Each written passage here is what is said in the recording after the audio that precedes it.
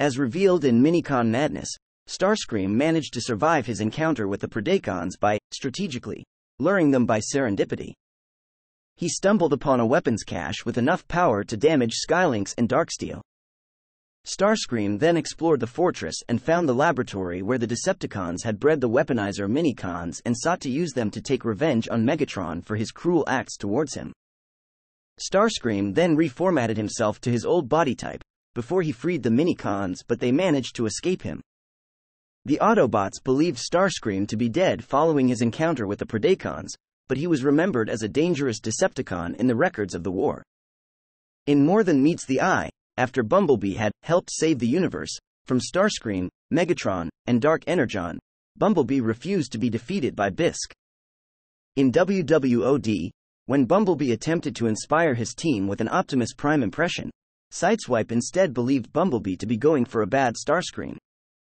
As revealed in Mighty Big Trouble, Starscream's hunt for the weaponizer Minicons made him hire Shadelock, Rough Edge, and Razorhorn to procure them. His hunt forced the Minicons off Cybertron and led them to joining a group of scavengers as shown in history lessons.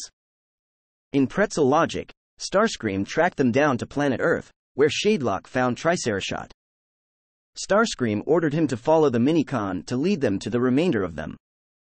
In Mighty Big Trouble, Starscream had finally tracked the Minicons to a human ship, missing them by seconds.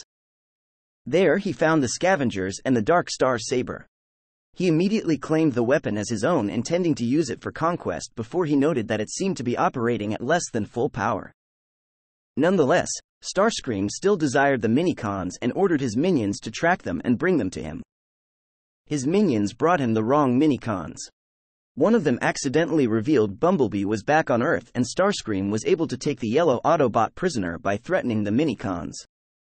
In Minicon Madness, when Bumblebee was aboard, Starscream gloated about his good fortune before the Autobot escaped, only to be quickly recaptured.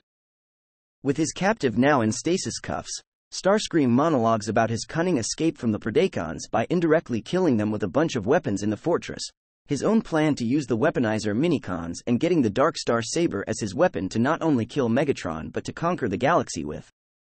He then resumed scanning for his little doomsday devices, before Bumblebee began taunting him that no one, not even the Dark Star Saber, took him seriously.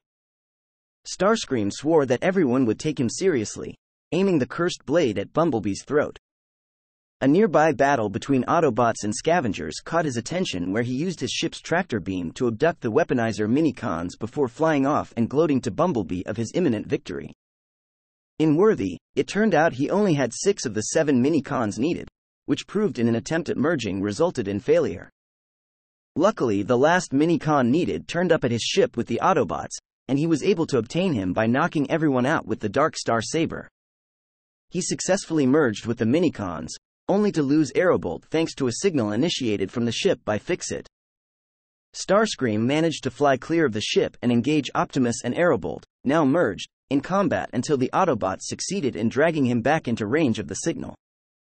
Separated from the Minicons, Starscream fell unconscious and was loaded about Optimus's ship.